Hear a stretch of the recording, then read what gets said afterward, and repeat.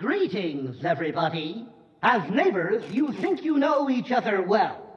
But what you don't know is that one of you is a thief.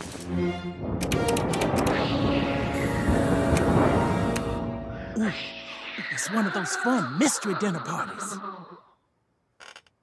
Let us begin. Everyone pick up your plate. Scary voice? My son doesn't have a plate. Hold on. Here. Thank you. Where's the bathroom? Just hold it. Now, under your plate, you'll find a number. Ain't no numbers on these things. What?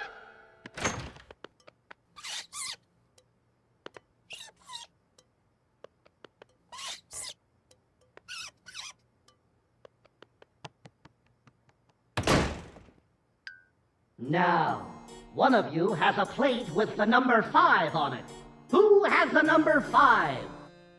I do. So do I. How did that happen? There, now you have a 3. I have a 3. Ugh.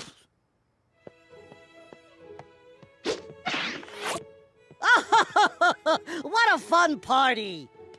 Everyone getting along? Oh, yes. The voice is having us do lots of things. That's nice. I think I smell burning carrots. My pie! Quick, what number do you have again? 5. Okay, you two switch plates. Now, what number do you have? 5. Open your eyes, Grandma. It's clearly a 3. You're a 3. I'm a 3. Why are you 3? I have no idea. Do you want me to be a 3? Yes, thank you.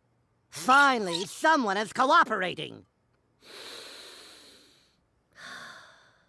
Now, who has the number 3? I'm hungry. Can we eat first and then play the game? It's not a game. It's a trap. An elaborate trap designed to extract a confession from one of you dirty thieves. And then we'll have an apology party, all right. But the apologies are gonna be to me. Now, one of you stole my newspaper. Confess! Really?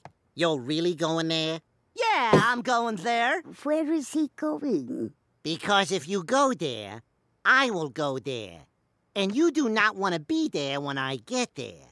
Because when I get there, I will be so there that you will wish you had stayed right here. Me? What about you? You don't care about your neighbors. You're just scared one of them's gonna sue you. You're crazy. I'm crazy? You're the one who made carrot pie. I mean, carrot pie? Ever heard of carrot cake? That's an actual dessert made with carrots. And do you make it? No! You make carrot pie, a thing no one eats!